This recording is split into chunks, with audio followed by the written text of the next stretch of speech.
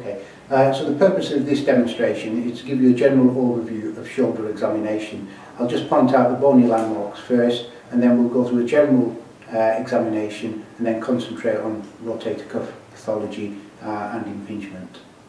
Okay, so first of all, the bony landmarks here, the clavicle lies at the front of the shoulder here. The medial end of that is the sternoclavicular joint, and if you follow the clavicle out, you may come to a small bump or depression there, which is the acromioclavicular joint. You can feel the edges of the acromion around here, and Joe, if you turn around, okay, the spine of the scapula is here, and then the inferior border of the scapula is there. When you're looking at the shoulder, first of all, you can look at the back of the shoulder looking for any muscle wasting, any asymmetry, and a more accurate way of looking for muscle wasting is if you feel the spine of the scapula, walk your fingers forward to feel the supraspinatus, and you can check for any difference between the two. Fingers on the spine of the scapula again, and move your fingers down, feeling for any wasting of the infraspinatus. Turn on, Charlie. Okay, so looking for tenderness, I always start with feeling the sternoclavicular joint first. Walk your fingers along the clavicle to the AC joint. The AC joint, it's quite common to have some degenerative change, and it's not unusual to have a small amount of tenderness there. So they're the main points really to look for tenderness. You can look for tenderness of the biceps, long-headed biceps tendon, but often, even when you feel it in yourself, it can be quite uncomfortable, but it may indicate some long-headed biceps inflammation. Next, we'd move on to range of movement in the shoulder. I always start by showing the patient what I want them to do. So, Jai, if you could face me. Okay, I'd like you to lift your arms forward, all the way up as far as you'll go, and back down again. And all the time, we're trying to know any differences between the two sides. And now lift your arms to the side, all the way up as far as you'll go, back down again. Okay. Dig your elbows into your side, and turn your arms out like that. Okay? Now put your right hand all the way up your back, as far as you can go. Okay? And if you could just turn around and face the wall. And you can record how far he gets his thumb up his back at the spinal level. Okay, relax that down. And repeat it with your other side, all the way up. Okay. And you can compare the two sides. Just relax down again. Okay, and face me. Okay, so Jai has a normal range of movement in his shoulder. If there was any restriction in his active range of movement, so for example, if Jai could only get his arm to here, then what I would then do is gently, without causing him too much pain, try and lift it passively and see what the passive range is. Often in someone with a rotator cuff tear, they will get to around 60 degrees of forward elevation abduction, but if they haven't developed any stiffness, you may be able to get a full range. Okay, relax down. Next, if we move on to testing the rotator cuff muscles themselves, the first muscle I start with is the supraspinatus. The supraspinatus muscle lies just above the spine of the scapula and assists in abducting the arm like so.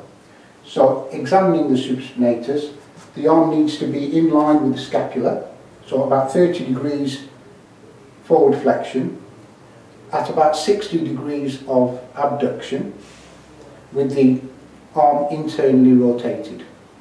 And I compare both sides, so I will do the same with the other side.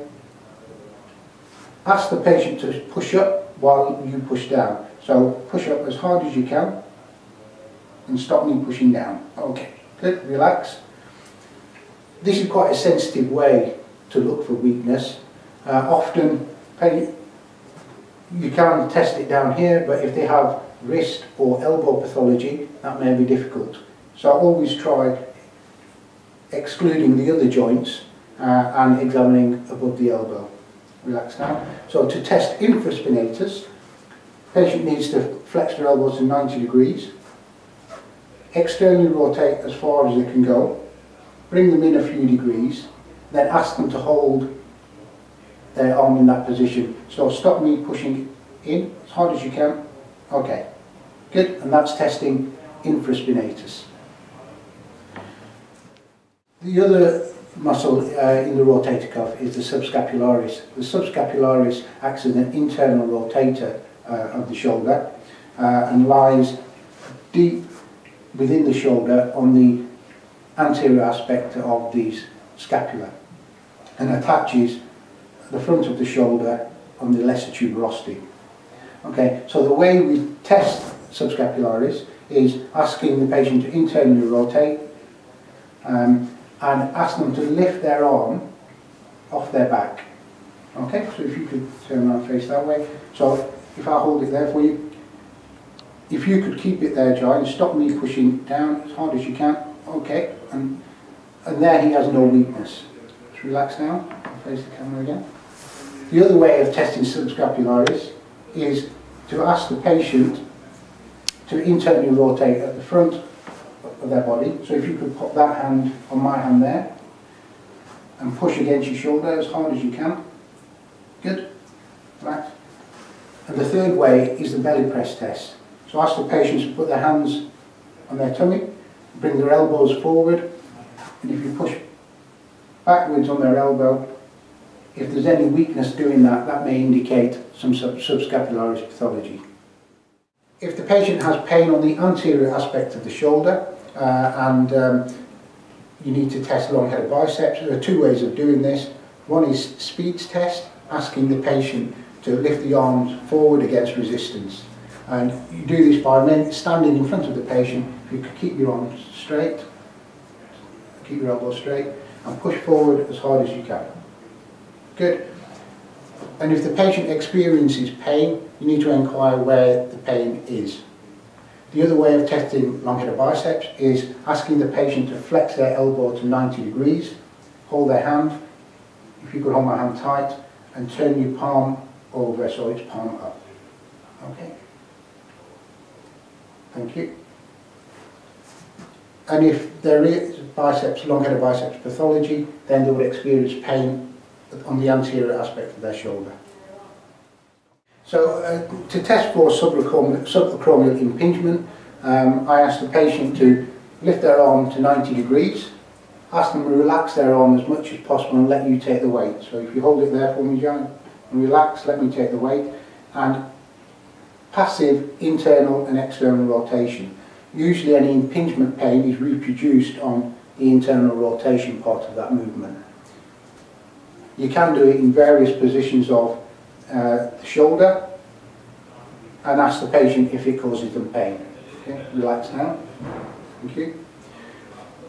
If there are signs of AC joint pathology or the patient complains of pain on the superior aspect of the shoulder, as well as tenderness around the AC joint itself, you can do the scarf test, which is if you put the patient's arm across their chest like this and just gently push and ask if that causes pain.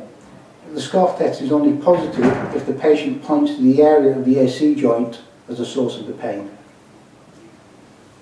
Okay. Always finish a shoulder examination by examining the neck. As a quick screening tool, do a full range of movement assessment. If the patient gives any history of neurological symptoms, then a full neurological examination of the upper limb should be done as well.